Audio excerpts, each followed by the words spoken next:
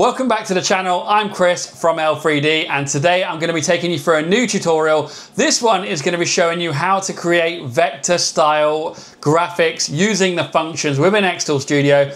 There are the normal shapes that most people know about, but did you know about the vector drawing tool, which is really great for creating your own unique designs or also tracing around the shapes of the items you want to engrave? Well, if you weren't aware of that, you're in the right place. I'm going to show you exactly how to do it, so stay tuned and let's get to it.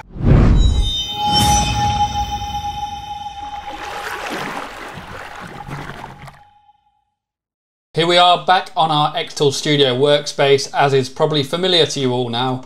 And what we're going to be doing today, as I said, is vector lines, vector tools. I'm going to go through all of them, but in particular, it's the vector pen tool that I want to show you guys because it's really, really useful. So we'll click New Project at the top right. As you all know now, this is how we start a new project. It has connected to my xTool F1 Ultra. That's the machine I'm using. However, I'm only using that to show you the framing of the item. Everything I show you in this is applicable to every xTool laser, so bear that in mind. And what I wanted to show you is I've got two really interesting pieces that I'm going to be using in this tutorial. Now, there are probably those of you wondering what a vector even is. So a vector is, or a vector in terms of images and creation of actual graphics, it's a set of mathematical lines and curves and points. And using that when you create it, it basically allows you to infinitely increase or decrease that image, that vector image in size and retain all of the actual detail of the image. So if you had like a photograph, for example, that is actually a PNG, a JPEG, and that's made up of lots of little dots. And as you stretch it and make it bigger, those dots get stretched and you lose the clarity in that image. Whereas a vector itself, that is different. You can make it as big or as small as you want and it will always stay sharp. So hopefully that will educate you a little bit so you understand why they are so valuable to us. Okay, so let me just talk you through the vector tool section. So on the square on the left, well, I guess it will start off with a line depending on what you last clicked. You'll see there is a line function, a rectangle function, circle, polygon and star. So if you put something like that in there, you can obviously draw very basic shapes. And the line tool allows you to draw lines and make them longer, and you can rotate them. But as you can see, they are limited. They're limited in what they can do.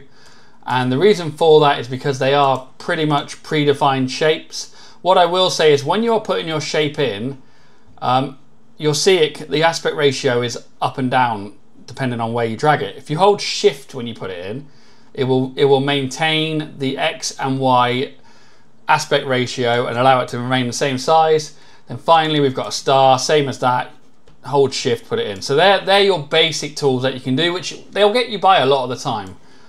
There is also another library in here, and all of these that you see in here are vector images, so you can put them in there, and like I said, you can make them as big and small as you want and they'll retain their functionality and the clarity. But you probably have noticed this before, and it's the vector tool, and it looks like a little ink pen. And this is actually a really, really useful tool. And the reason for it is it allows you to create quite complex shapes with curves or lines. And you can use that to make defined windows around items. So in this case, if I wanted to do this drill bit, and I actually want to do a rust removal. So I want to use the fiber laser to remove the rust off of it. And I could just draw a rectangle around it, but then the laser is going to be going further than the actual item and wasting a lot of time and potentially damaging the plate underneath. What would be better for us is if we actually drew a really specific shape around it so that the laser only traveled within those lines. That is really important because obviously time is money in a lot of cases, and also simplicity is better. So based on what I've said to you there, let's click done there, and what we're going to do is we are now going to click the camera icon. So you might not have a camera on your machine. Like I said, it's not critical. This is purely for me to be able to show you in good terms how to draw around it, and you've got something to actually look at. So we have a really rusty horseshoe, and I was really lucky to get this. Luckily, I've got a lady down the road who has a horse riding school, and she very kindly donated a bunch of these to me, and I can't wait to actually de-rust it. And just to let you know, I will be doing it in this video, so if you want to see that, stick around to the end. So let's select our vector tool. So option 1, okay? What happens is when you select it, and you can select P on the keyboard to do this, you'll get a dot that's traveling around, and hopefully you can see that in contrast to the black background. Now you click once and it will allow you to start drawing a line in all directions, okay?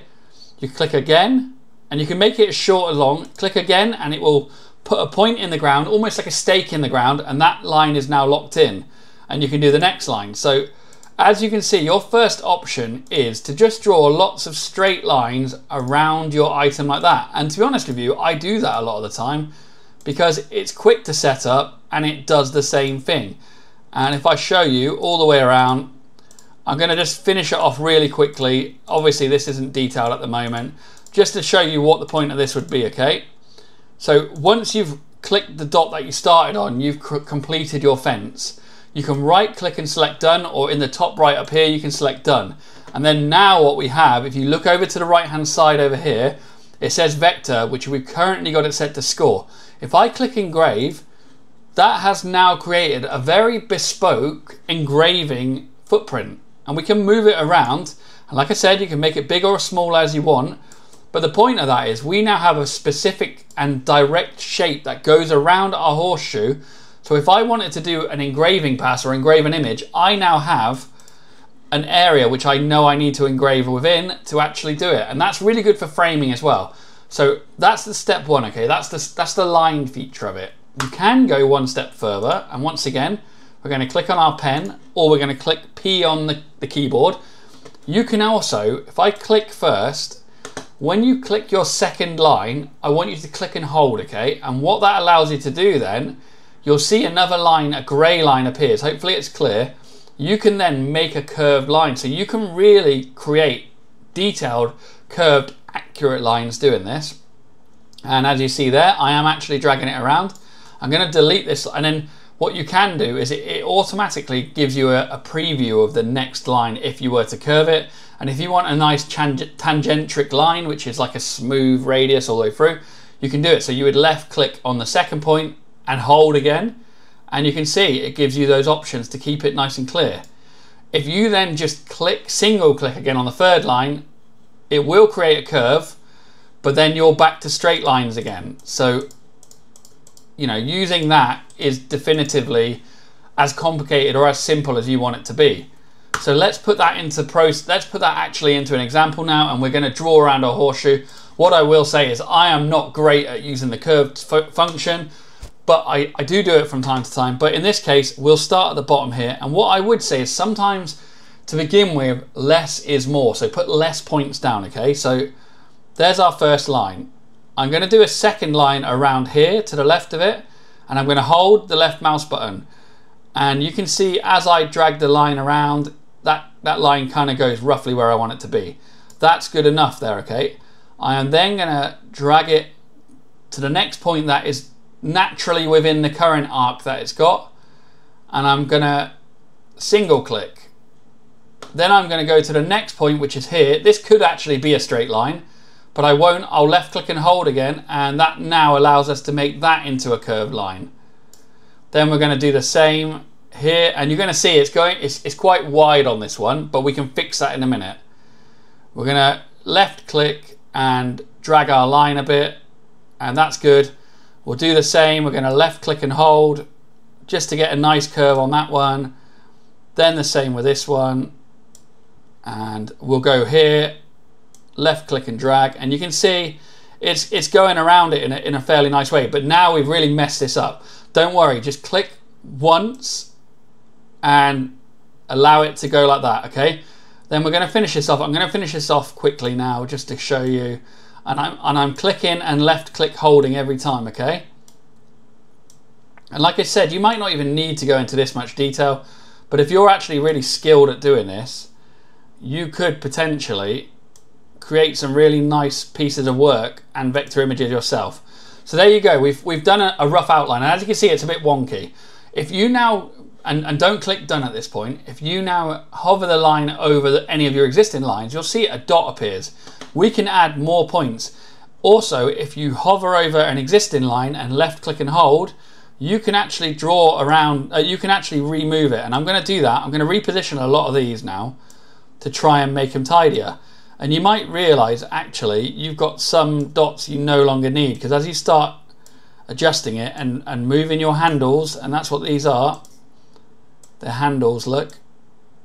As you start doing that, you might realize you have too many of these dots. If you think that, click on a dot and just click delete, okay? That's all you need to do. If you click on a dot, you do get a load of options up here as well. So you can create a sharp corner, perfect symmetry, total symmetry, or angled. So these things will do different things. If I click on them, they're gonna try and make things tidy or nice or smooth. You've also got the option here to simplify it, and you can do auto simplify, and if you click that, it might actually, you see how it's smoothed everything down, look. It's given me a nice smooth horseshoe-ish thing. If I click confirm there, so it's still a bit wonky, but we can then click our existing lines and start to tidy them up a bit. And if I click that one, and then I've clicked on perfect symmetry there, and then move it, you'll see actually you can get a nice clean line here. And I'm going to go perfect symmetry again on that one. And you see now we're actually in the territory of having a nice controlled line. And as someone who works in mechanical design engineering, tangent lines are basically lines that naturally smooth tangential. So like you've got a natural arc on each curve. It means it looks like a nice clean curve, and that's what we want here.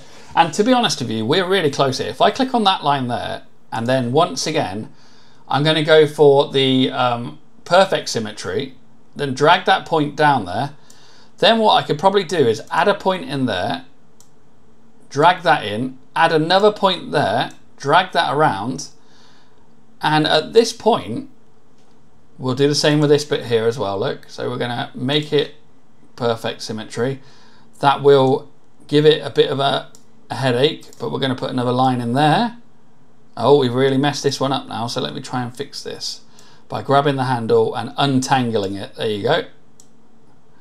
We'll put that there, put that line there like that, and what we have now is a nice clean circular profile around our part, and that's really good. I'm going to click done on that. I'm happy with that. So if I select engrave now, you'll see it covers the item.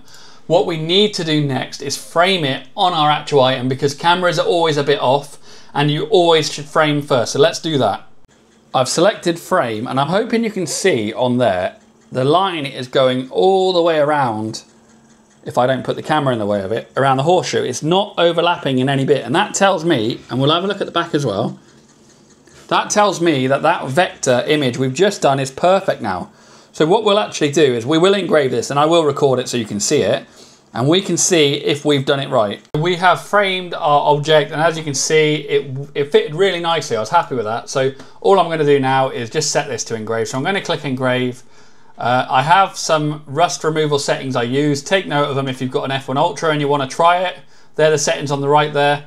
So we're going to process it, and let's see how it does.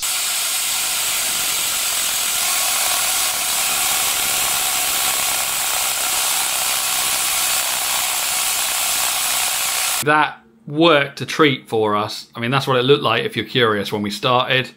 That's the end.